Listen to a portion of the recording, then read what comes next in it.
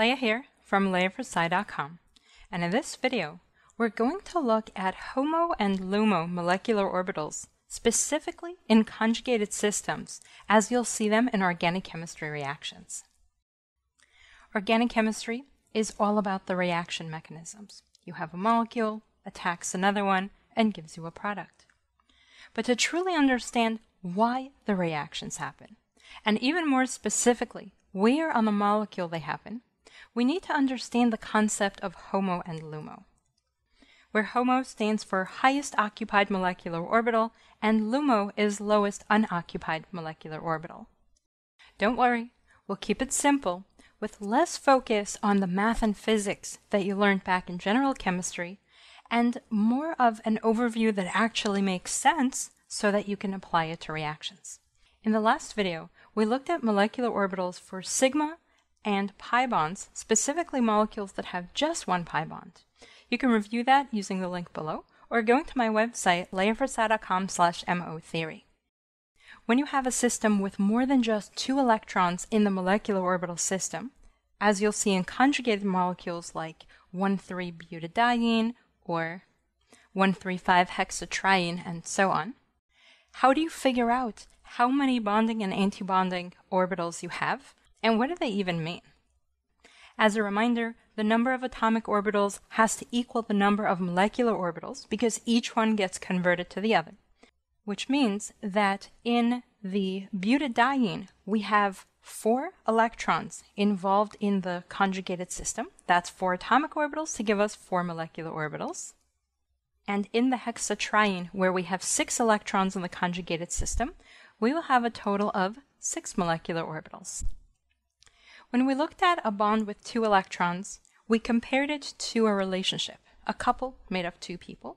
When we're looking at 4 or 6, let's just think of them as a group of friends, where sometimes they all get along, sometimes there are groups within the groups that get along, and sometimes none of them get along. When it comes to drawing the interactions in molecular orbitals, we draw the orbitals with the most number getting along, then we cut it in half, and then cut each piece in half. So what on earth am I talking about? This right here represents a group of 4 friends and the 4 different molecular orbitals. In the lowest energy, when they're all getting along, they are all very happy. If a rift forms so that we cut the group in half, meaning we put a node in between them, we have these 2 getting along and these 2 getting along, but the 2 groups don't get along with each other. They're still considered stable because for the most part the group is still getting along, but it's slightly higher energy because there's that rift going on between them. But if we take it a little bit higher, now we have a situation where we only have the 2 in the middle that get along with each other, but there's a fight between the 2 in the middle and that one on the right, as well as a fight with the one on the left. Right now we're starting to get into troublesome territory because they're not really getting along. It's only these 2 that are getting along with 2 nodes in this system. And in the final drawing, we have the most unstable, most unhappy, highest energy system where none of the friends are getting along. They're all fighting with each other, putting a node between each and every person, making it the most unstable situation. Let's take this and apply it to how you would draw a system for the 1,3-butadiene that this is based off. In each situation, we have a molecule, 4 carbons, that has 4 p orbitals, 1 on each carbon. In the lowest energy system where everyone is getting along, all of the orbitals are perfectly aligned, they're all overlapping, and the way we're going to represent that is showing the dark colors all together and the lighter colors all together, showing that electrons are able to flow between them because the orbitals, the way they're drawn, tells us a probability density of where that electron could be found. That means in this case, the electrons are free to move over the entire molecule. But now if we add a rift in the system, like a fight between the 2 groups, we're going to see that node in the middle so that the 2 on the left have their orbitals parallel, but the 2 on the right, even though they're parallel to each other, are anti-parallel to the other group. And since the colors don't overlap, The electrons can only flow between the right 2 and left 2, but they can't pass the middle because we have a node. Same thing for the third. Now we have the 2 in the middle getting along. That means their orbitals are aligned the same way. And the 2 on the outside are anti-parallel. So there's a node sitting over here and over here, not allowing the electrons to flow between them. And last but not least, we have our highest energy system where none of the atoms are getting along, and that means none of the orbitals are aligned in the same direction, and the electrons are stuck on the atom that they're part of. They can't go anywhere. As you can see, we have 3 nodes in this system, making it very unstable. This molecule, the 1,3-butadiene, has 4 pi electrons for 2 pi bonds, and that means the 4 atomic orbitals turned into 4 molecular orbitals, as we see here, but there's only 4 electrons.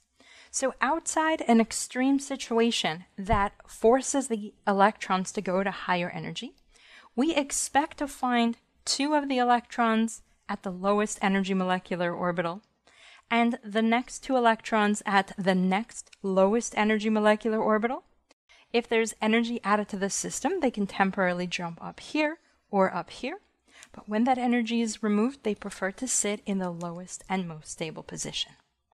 Since the electrons are sitting in the lower 2 molecular orbitals, we can draw a line in the middle between the top and the bottom and recognize that the lower 2 drawings represent the occupied orbitals and the upper 2 represent the unoccupied. And this is where the fun comes in.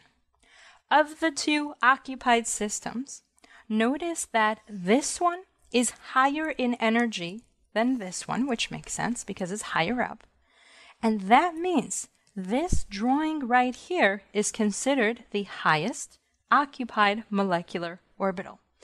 And when we look at the 2 unoccupied, we recognize that this right here is the lower energy of the 2 because it's lower down. And that means this right here is the lowest unoccupied molecular orbital, or LUMO.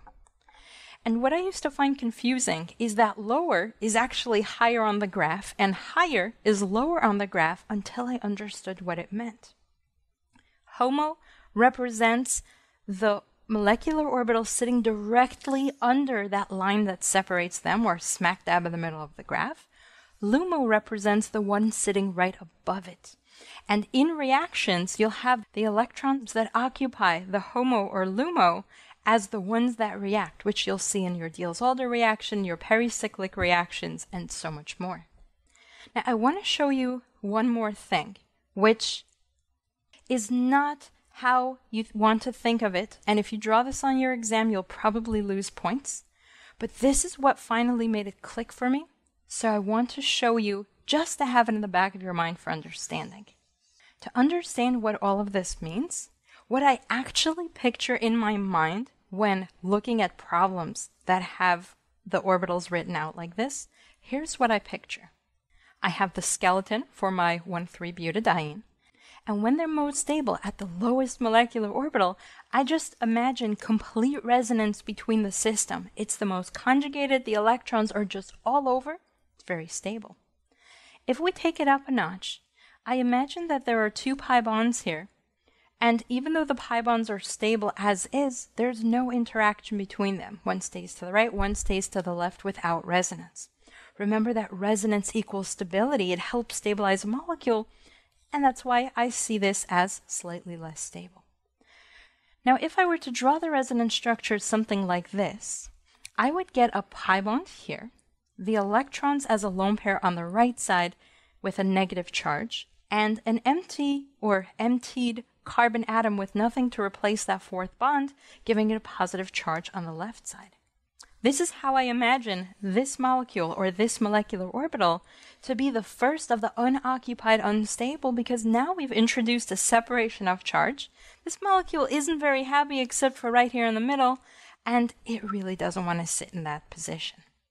And last but not least, I want you to imagine we take this pi bond and we break it with resonance, and this pi bond breaking it with resonance, giving me a lone pair of electrons here with a negative charge and this one with a positive charge, another lone pair with a negative, another positive, and this is just a complete and total disaster. This molecule has extreme separation of charge. It is so unhappy, it is so unstable, and it never wants to be in this position unless it absolutely has to, because it's getting zapped with so much energy, where this group of friends are just all out fighting, rolling on the floor, kicking, screaming, biting. I mean, this is chaos. Are you with me so far? Keep this in the back of your mind, knowing that this is what we actually care about. Please make sure to give this video a thumbs up, and remember, we skipped over all the math and physics because that is not what you want to focus on when you're studying this for organic chemistry. Instead, you want to ask yourself, do I understand this enough to make sense? Can I draw out the orbitals for a butadiene or a hexatriene? Can I quickly and easily identify that line of demarcation in the middle and realize the one right under is HOMO and the one right over is LUMO without going crazy, without worrying about wave functions and other crazy physics calculations? If yes, that's all you really need for organic chemistry. For even more on this, see the link below or visit my website, Leah4sci.com/MO-theory. Again, that's Leah4sci.com/MO-theory. And to see how this works in actual reactions, such as Diels-Alder or pericyclic reactions, come join me in the Organic Chemistry Study Hall, where I go through those reactions step by step and so much more. Full details on my website link below, or go to Leah4sci.com/join. Again, that's Leah4sci.com/join.